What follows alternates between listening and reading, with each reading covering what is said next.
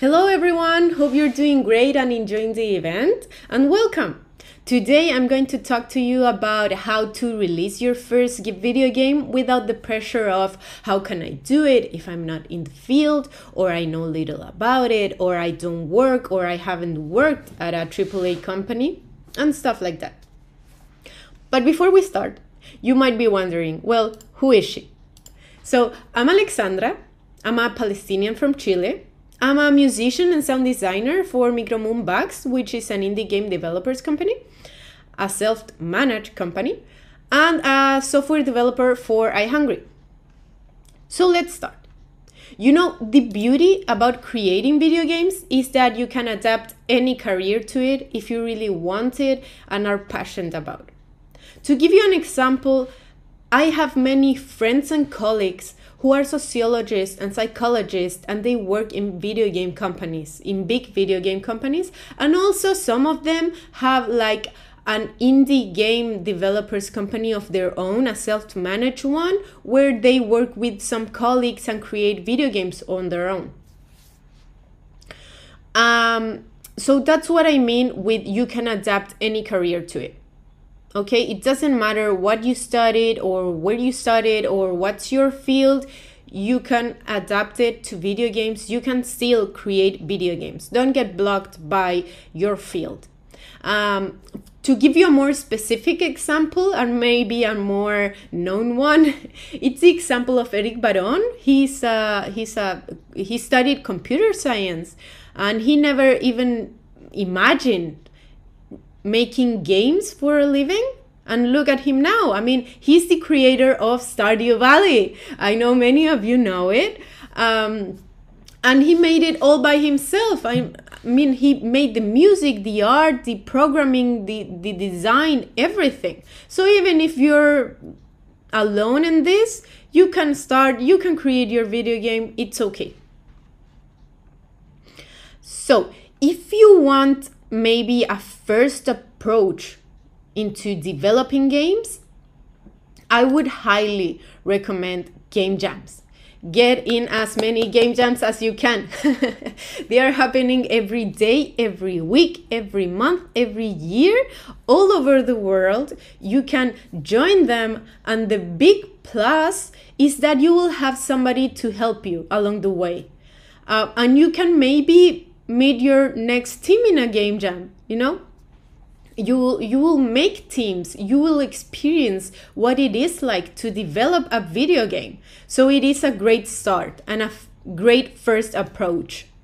To give you an example and to tell you a little story, I first joined the first women game jam in Chile, and there I met two of my current teammates. We got along very well and enjoyed making video games, so we started making video games of our own. And then we realized we needed more people, so 2 artists came in and another game designer, and now we're a group of 6 passionate people about video games that make games on our own. So just like that, you can meet your next team, and just like that, you can make video games and you can start by yourself.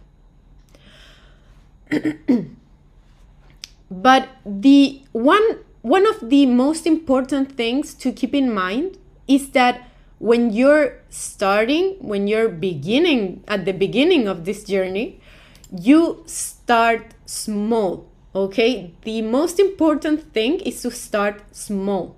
Okay, don't think about the big MMORPG game you want to develop or stuff like that.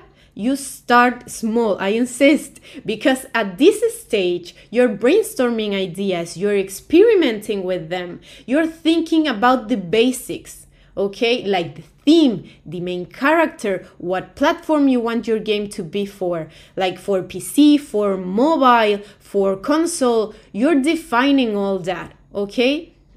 And this is your first approach. Don't be too ambitious.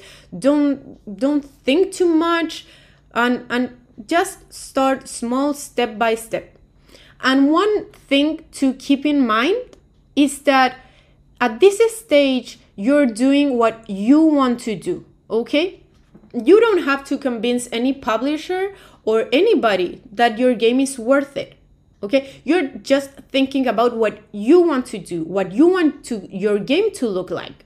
Okay, it's your first game. Think outside the box, experiment, experience ideas. Don't be too hard on yourself or too ambitious. You could even mix and match ideas from your favorite games or take ideas from another indie game developers, because to mix and match, it's okay. Just don't copy the whole idea and you're fine. Okay, so you say, okay, I want to develop games. This is for me. I want to do it. I like this. I've experienced what it is like in game jams and I've started this journey. So the big question is, how do I start? Okay, so depending on what kind of game you want, there are many tools for beginners or for people with less experience. Like you can start programming with Construct or making art with samples or GIMP or Sketchbook or Blender. Also, the music and sound design, you can make it out of samples you find on the internet, which is filled with samples, and mixing and matching them in tools, in softwares like Reaper, Audacity, Boscasile, FamiStudio.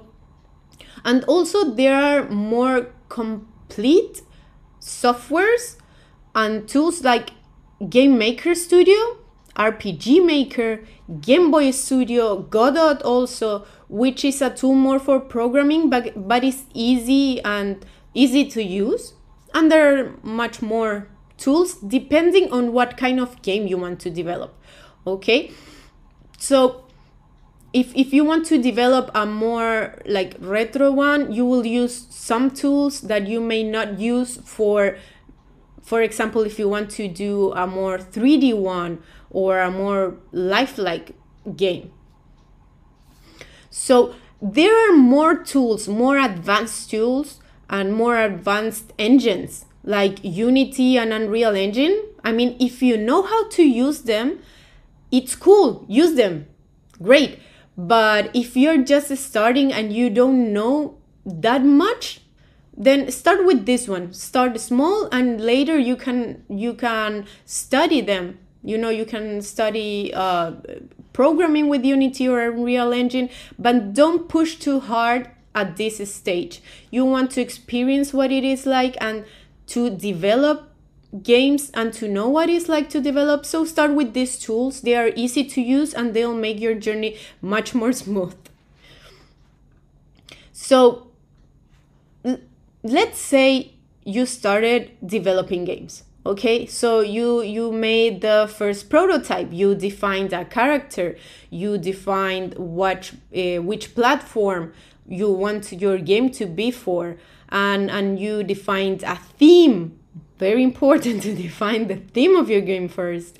And maybe you will have all in paper and you want to have it like a demo first. So you start working in your demo and you start like making it with Construct, for example, and you have your first demo.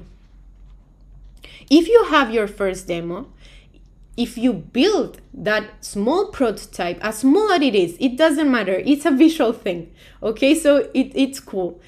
You have to get people to test it, okay? If you're really shy at the beginning, then get your friends and family to test it. It's okay. You just want the feedback. You just want to know if it's as good as you want it to be, okay? So these people will be the best QA at this stage.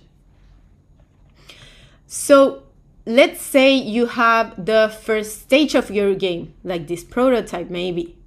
You have the first stage of your game and you want more people to give you their opinion, maybe a more specific one or from people who know about games, then I would highly recommend that you first upload it to itch.io. Okay, this page, they have even Game Jam games there. You have, if you've entered, I know many of you might have entered Game Jams, and you know that this is where you upload your video game to. So you have to imagine that each has a lot of video games. Some of them are more finished, some more of them are just more Game Jam like. So don't be scared, upload it there. You will have great feedback from people all over the world and that know more about the industry, about games. So let's say you have a more finished prototype. Okay, then you can upload it maybe to Poki. Okay, this works if you have a game more for desktop or for a tablet. If it's for mobile, you can still upload it with them. They have certain rules, but they will help you along the way. If you have your game for mobile, you can still adapt it. You'll have to do an extra work there, but they will help you. It's not that hard. And if you maybe made a mini game out of your prototype, you can still upload it to the Play Store or the App Store. The thing is that you get familiar with the process.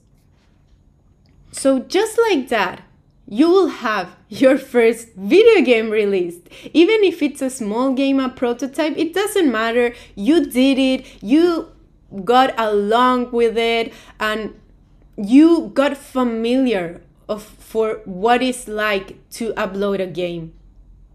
You know, many cool games like Celeste, for example, came out of Game Jams, and they started like this, and now they are a big game, you know, a big company, and it's a known video game, and they started from a Game Jam, a small game.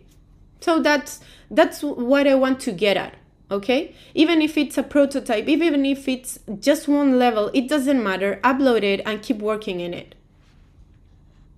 So if you are, after all this, you're certain you want to do this, okay, some tips I can give you is that, for example, once you're clear and convinced that this is your path, and you say like, oh, but I don't have any money, that's okay, because you can find support.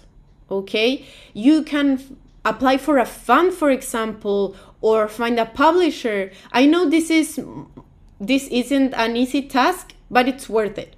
Okay, if you don't have the whole game at this stage, at least a working demo is fine to show that you're serious about it, and giving something concrete to look at makes it's easier to judge. And keep really in mind that as a starter or as a beginner in this industry, you will have to do many more tasks other than what you're proficient at or your main field. For example, you will have to fill out paperwork you've never filled out before, or you don't know how to fill it. It's okay, it's normal. This happens because you're doing much more than what your field is, what your specialty is, because it's a small team. You have to do